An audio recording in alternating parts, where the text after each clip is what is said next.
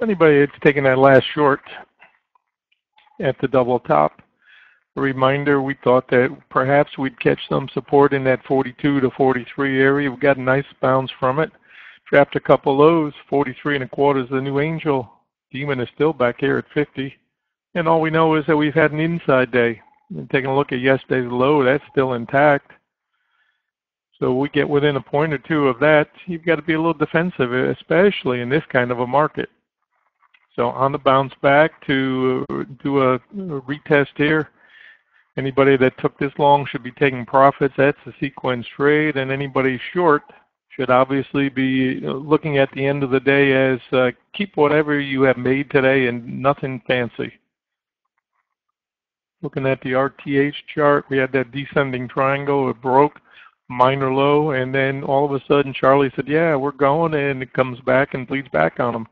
So that's part of trading, is understanding where the edge is. That's why I said late shorts, no edge. Edge was gone. This was the edge up here. You had to have the courage to take it. And we said we thought it might come back this way. We knew where the targets were. We had 52 resistance, aggressive.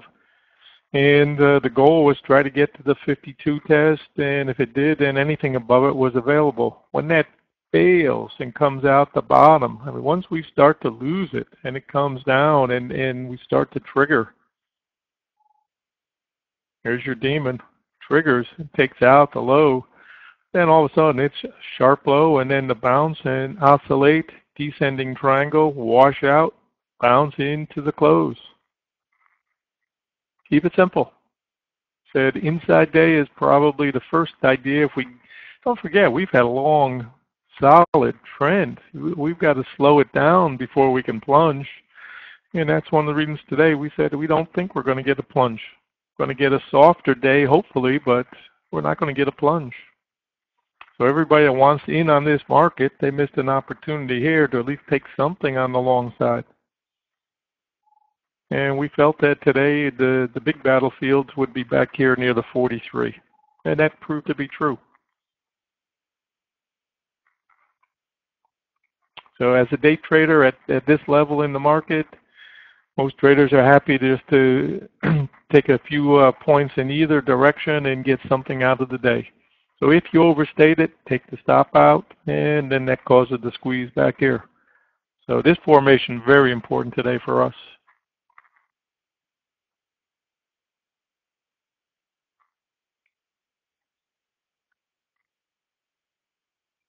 $30-minute chart, good. NQ coming down into support, bounced. What's not to like?